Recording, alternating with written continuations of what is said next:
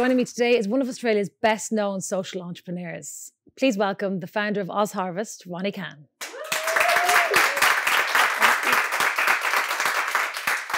Ronnie, thanks very much for joining us. Such a pleasure to be here. It's lovely. Actually, the last time we spoke was at the conference, Yes. at the All Market Summit. So that was great too. But one of the things you said actually at the conference was, you know, you're on to a great idea for a business when people around you are really excited about it. And so for you with OzHarvest, was that what you found back in 2004?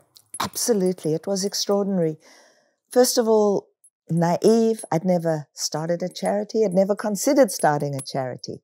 But what I knew was there was food. And I knew there were people in need. And when I started saying to people, I would connect good food with people in need, it was like, yes, what do you need? I was a bit like the Pied Piper. I had people coming and saying, what do you need? And those people that said, oh, it'll never work. I just said, mind out my way. Not interested in you guys. Yeah. But there were so many who just loved that notion. Where did you come up with that notion? So in my business life, I was an event producer and kept putting on wonderful, beautiful events. And the thing that is absolutely common to an event is food. Food is about dignity. It's about sharing. It's about showcasing generosity and abundance. So all of my events, whether they were corporate or private, there was always an abundance of food. Yeah. And the end of the event would come. We were often in unique venues, mostly in unique off-site venues. And late at night, the caterers would just come and just turf that food. It was happening again and again until one day I woke up and thought, this is insane, and started collecting it myself when I could and dropping it off at one charity that I knew. So you were still working in the events and you went out and you said, okay, I'm not actually going to let this be thrown out. I'm going to bring this over to the charity. Yeah, I stayed working in my event business for the first 7 years of OzHarvest. Oh, did you? And the reason that's important is because I've had so many people over the last 15 years say, you know, one day when I've got enough money, when I've got time, when my kids have grown up, when I've paid the mortgage, then I will do something. Yes. And the truth is, I didn't start OzHarvest because I was bored or rich. I started it because I needed to know why I was on this planet. Yeah. And I knew that there was food and there were people in need. But I couldn't afford to stop working. So I worked for the first 7 years in my business while building OzHarvest. Yeah. Until I won an award that actually insisted that I work full-time in the charity of my choice. They offered me a salary of $50,000. And I decided it was time to dive without the parachute. Absolutely. So I closed my business. So what was the award that you won? So in 2009, it was Vodafone World of Difference. And it was a most extraordinary award. And it's such a tragedy that it no longer exists. So it was a game changer for you? It was a game changer for me and for the others that had won in the years previously, because it's the only organization that pays for capacity. They said, we will pay you $50,000 to work for the charity of your choice, because they loved what I'd created. Brilliant. But that's all you can do. You can't do your other job. That's what you focus on. So you left I left a business that sometimes could have made $50,000 on a weekend.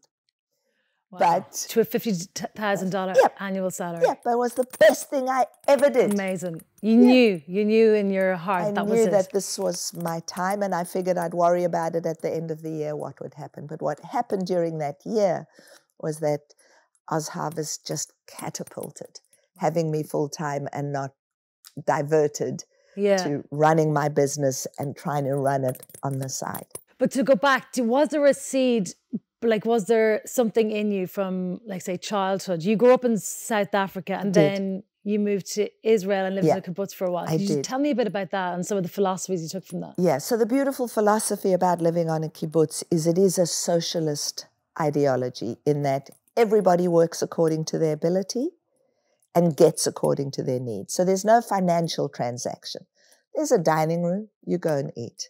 Yes. There's a little store if you wanted a few extras, and you had like bingo coupons that you'd go and trade for soap or trade for something a little different. Yeah. It is an extraordinary existence, but it's challenging if you're an entrepreneur. And even though I didn't know that word then, Yeah. and didn't know how independent I was, you get told where you're going to work. And I didn't always want to work where they told me to work. Okay. Anyway, it was an experience. But the thing that unites that with anything else that led me to OzHarvest, because you asked the question, did I always know that I wanted to do something? Absolutely not. Oh, not? I thought you were going to say absolutely. Absolutely not. Yeah. Which is really important for anyone else to hear. Because I didn't grow up striving and thinking, one day I'm going to be a charity queen. One day I'm going to do this. Yeah. Not at all. I was a spoiled little girl. Growing up, didn't know, but what I was embedded with were values. Values about equality, values about how to treat people. And I guess that again came out in my life on kibbutz. And then I left kibbutz to just make a living, put a roof over my head, food on my table. Yeah. Until I reached that point that I knew what it was like to have food on my table and be independent. Because when you say, so when you say that you didn't know growing up, or you didn't have this like vision of becoming a charity queen, but you had those inner values. So a lot of people who are, say, working in the corporate world would be thinking to themselves, I have to do something else. So in that sense, do you think it's never too late to start something, or do you think, how can you find that sort of purpose? So there are two questions there. The one is probably three. Yeah, probably more, but I'll answer the two. The one is, it is never too late. There is no time. There only is the time to be doing what it is you're meant to be doing. The second one is about finding purpose, and I have so many people come to me almost desperate to find purpose. I'm very mindful of using that word. Oh, really? Well, I am. In 2003, you could really talk about finding purpose. Today, people almost feel, can I find it on the supermarket shelf? Where can I go and find it? But actually, it is an internal thing, and it doesn't have to be called purpose. And in truth, I think every single one of us can find value and can find what it is that is a driver beyond a salary. And I believe that everyone can find that, whether it's in their work or whether it is by stepping outside of their work. Because Lord knows, the one thing we don't need is more charities. There are 70,000 charities in Australia. Yeah. 70,000, many of them competing with each other. So the question is, that isn't the only way to get fulfilled, because I happen to be particularly fortunate that I came up with an idea that nobody was doing. Yeah. And there was a gap and there was a need, which is an extraordinary thing. Absolutely. And if somebody comes up with that, absolutely go for it. But if there's somebody doing something almost identical to that idea, go and offer them your help. Go and be that extraordinary support to that. Volunteer your time, volunteer your energy, your ideas. Yeah. And be the very best you can be in your day job by doing random acts of kindness, goodness. So you don't have to have grown up saying, one day I want to be. Yeah. Today is that day. True. With OzHarvest, so how did you get it off the ground? How did I scale it? How did I get off the ground? So like a mad person, like a lunatic, I ran around saying, I'm going to start a food rescue organization, and I'm going to take good food and deliver it to people in need, literally. Yeah. Like a passionate mad person, which most people would say I still am, but that's besides the point. And the truth is, passion is infectious. Yeah. And people want to be part of something. They will follow. And so they followed. So I was led from one door to the next, opened a door that said, go and ask them for seed funding. I'd never asked for seed funding. I didn't even know what the concept meant. I'd run my own business. I'd never had to ask anybody for anything. Yeah. I'd built up a business by delivering what I'd promised. Yeah. And so I guess there was something trustworthy about me, that when I said, I'm going to take food and deliver it to someone in need without a business plan other than what was written on a napkin. Yeah. They said, okay. But at the time, there was legislation around not being able to give food away. So if you left over food, but you have changed that legislation. I did have to, because initially there were many people who came on board and said, that's divine, we're going to give you food.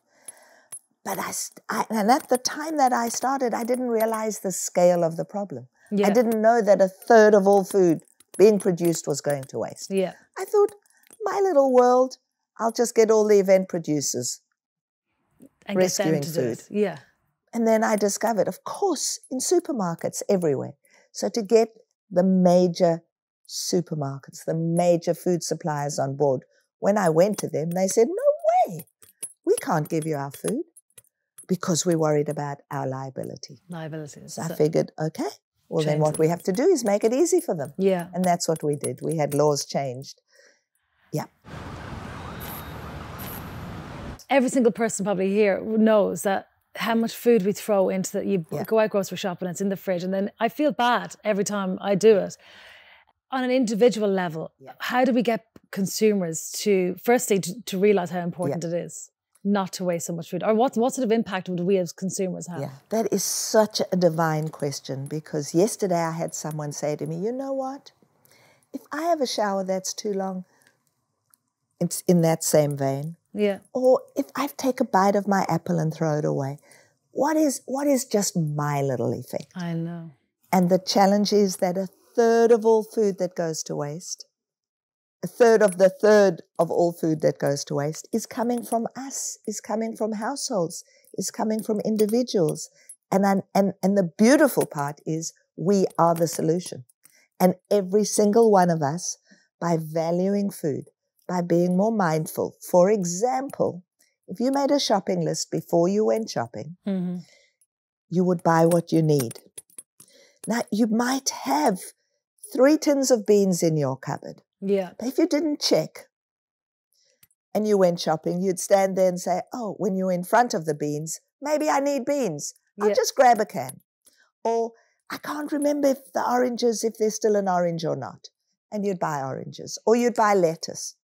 You know, those are the things that go to waste the most. But I saw, so the survey out that we did a story on last week was about Australians in general. They throw out about $1,000 worth of food every year, roughly.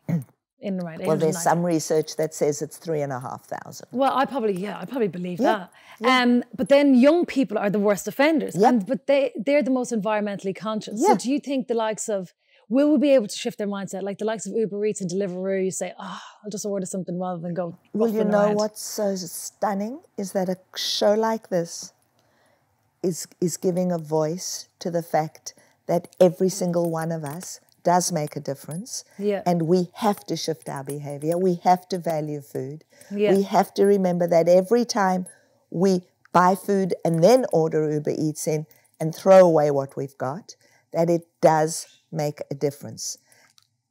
Because until we take personal responsibility for this problem, instead of saying, why doesn't somebody fix it? The somebody starts with us. Yeah.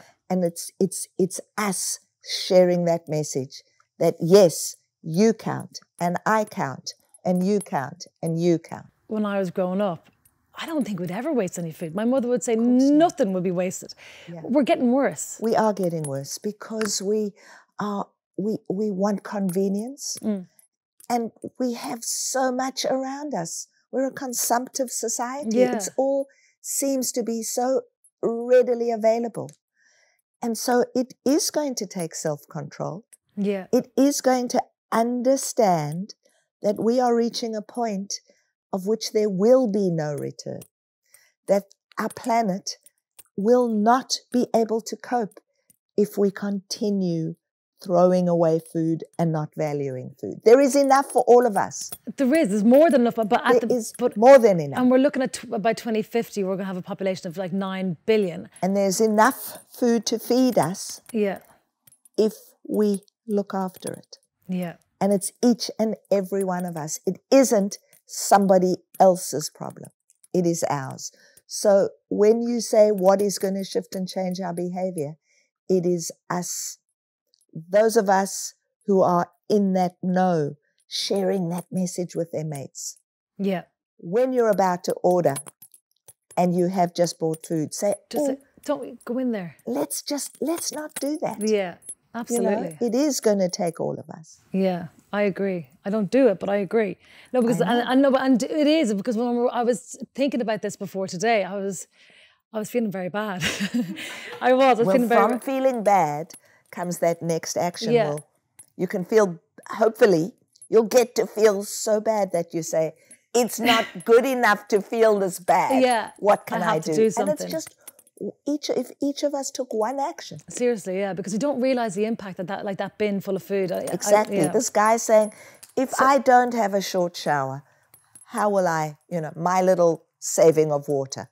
Well, that's what's going to make the difference. So Australia, we produce, I could be wrong here, but I think it was 93% of our own food, but because of drought at the moment and environmental factors, that's going to be impacted.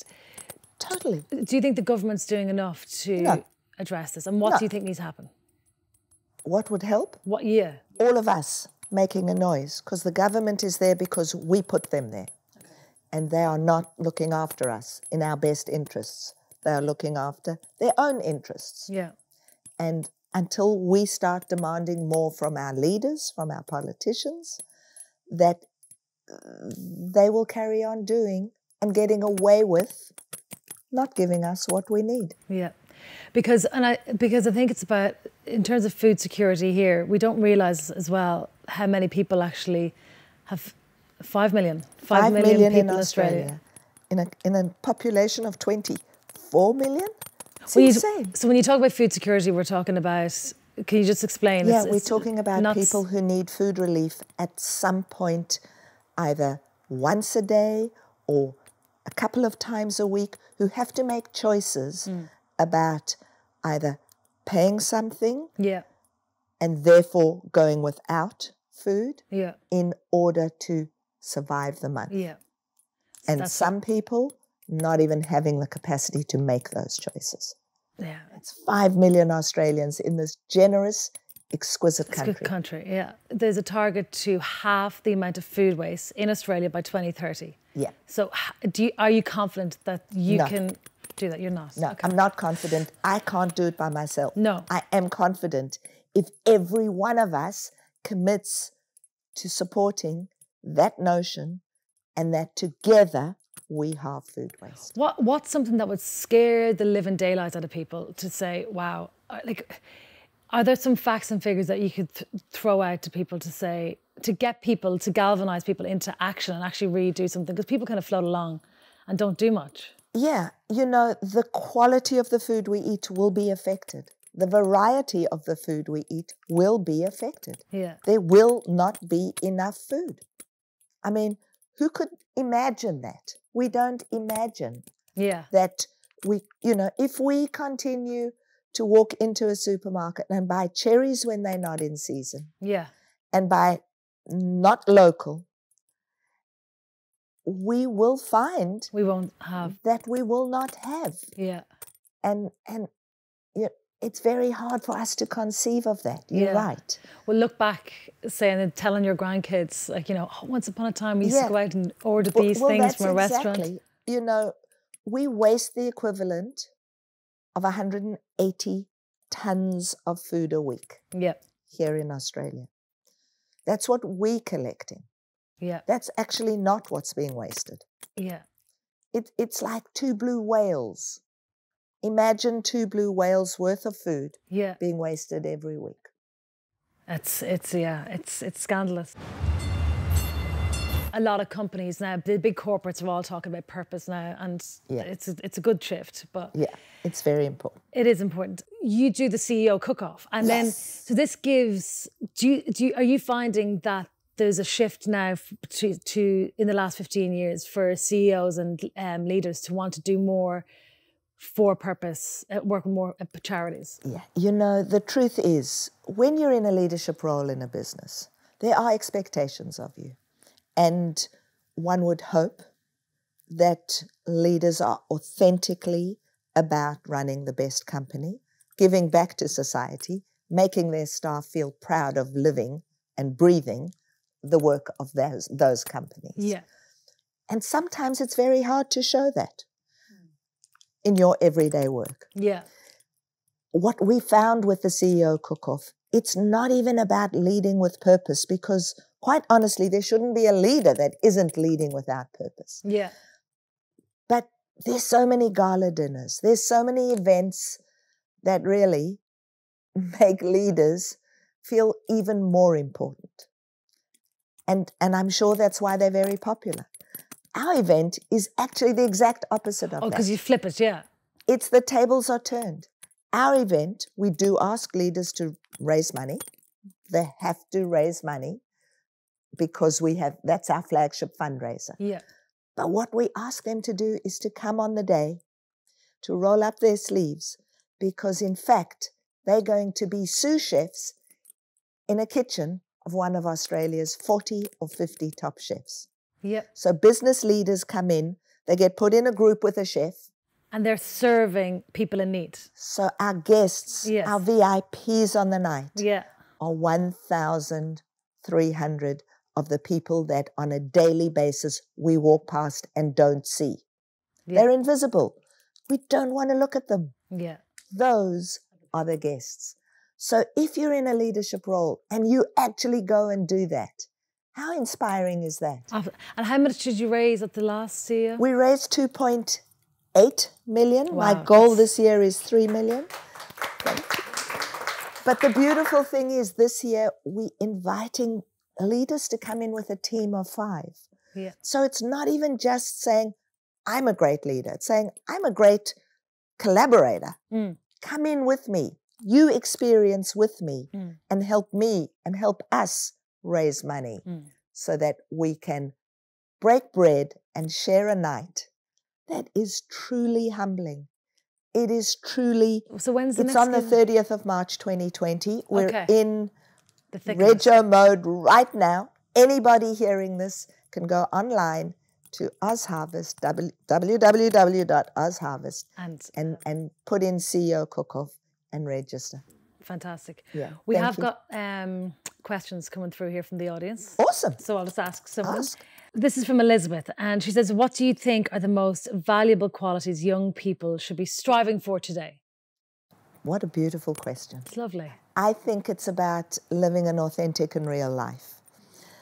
I do think it's really important, and nobody is denying how important it is to earn money. But you don't want to be earning money on the back of somebody else.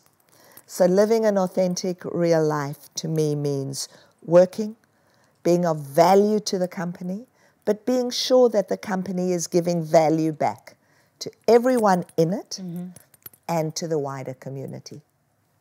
So if you're in an organization that really doesn't align with your values, I would say life is really short. Even when you're young and you think you've got the rest of your life. You got to be, life is short. All we have is right now. True. That's to be the best you can be. How does one change laws and legislation? What is the response from government during this process? So I will share with all of you that I did not do that by myself. No, I got a bunch of pro bono lawyers. So I inspired lawyers to tell me what it's going to take. Yeah. So is it easy? No. But ultimately, those in government are there to serve us. And so if you're the biggest pain in the neck, and if you lobby, and if you don't let people off, they finally listen. If they think it's in their interests. That is this very weird dilemma. Yeah. And so what it took was a bunch of great minds supporting an idea and not letting go. Yeah, persistence. Yeah, persistence, Dogged resilience, persistence. and not giving up. Brilliant. What kind of impact has your Nest program had on communities? And can you just explain what Nest is as well? So our Nest program is our nice, easy, simple tips or nutrition education sustenance training that we deliver to those people who come to the charitable organizations to receive food. And why did we create Nest? Because suddenly we were delivering food to people who'd never received that kind of food, nor did their chefs who were receiving that food in a charitable organization know how to prepare it. So, for example, what they were used to was bangers and mash, white bread and jam, and now we're bringing them Wagyu beef, bok choy, aubergine, beautiful vegetables, and it didn't all need to be boiled like sausages. So we figured we need to teach people how to cook, how to purchase, how not to waste food, and how to live a sustainable life, how to live a nutritional life. So I'll give you an example, a little story from Nest. One of our guys was delivering a talk to local council who wanted to know about Nest. So one of our Nest presenters. It was question time, and he sees at the back of the room a little person's hand go up and then go down, and then go up and then go down. And finally he says, Did you have something you wanted to say? So she stands up and she says, yeah, I went through the Nest program twice. I was in a refuge for battered wives. She said the Nest program gave me the confidence to know that I could cook, that I could look after myself and go out. And I got a job and now I'm working. Isn't that brilliant? So we know that it's so powerful. Fantastic. Yeah, it's been measured to have a social return on investment of about $9 for every dollar that's invested in that program. And we're completely philanthropically funded, other than my new venture, which is the For Purpose Co., which is to create business to sustain OzHarvest. So for us, any investment in OzHarvest, we're very mindful to make sure of the value that we can give back. For those who have desires to run fully philanthropic social businesses in the community, what advice would you give and what steps are vital for success? So what's vital for success is having an idea that is going to bring value. And I say that not lightly, because just to create a philanthropic business for the sake of it is not as valuable, but is as long as that impact is going to be valuable. You need to surround yourself with smart, wise counsel and know that creating a board of such people is hugely important. And you need to be passionate and you need to have courage and resilience, because if you believe that it is going to deliver goodness in some form or another, then there is value to bringing it to life and not being swayed by people who say, that'll never work. Don't listen to them. Don't listen to them. Stick with it. Brilliant. Ronnie, that's all we have time for, but thank you so much. It really is an inspirational and so admirable what you've done. So thank you very much. Thank you so much. Thanks, I have an amazing team around me that make me look good. Brilliant. Thanks very much. That's all we have time for. And the New Investors, tune in next time.